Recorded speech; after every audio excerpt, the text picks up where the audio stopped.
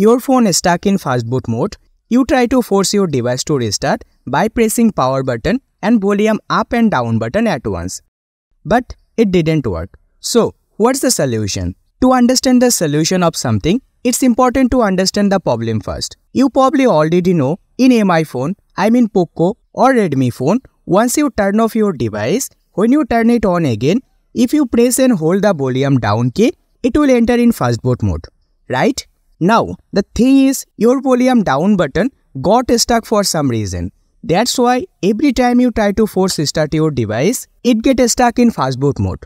But your volume down button may feel normal when you press it. So, the simple and basic solution is spam press on your volume down button for few times, like 5 to 7 times or more. Then force restart your device. If it fixes your issue, then it will go back to your login screen. If it doesn't fix your issue, then here is what you need to do.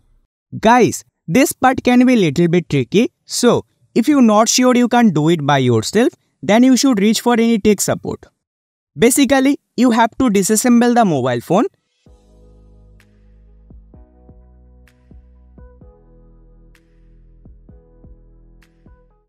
and then you have to remove the switch part.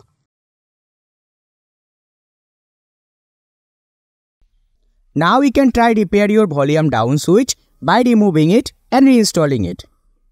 Guys, here I am fixing the volume up button because I am having issue with the volume up button. But the same way you can fix the volume down button. But it's really hard to reinstall it like that. That's why it's better to change the whole switch. Again, if you need any support, then go to the repair shop. Even if you can't fix it by yourself, still you have the extra benefit. Since you know the problem, they can't charge you extra. Remember, only changing the volume down key will solve your problem.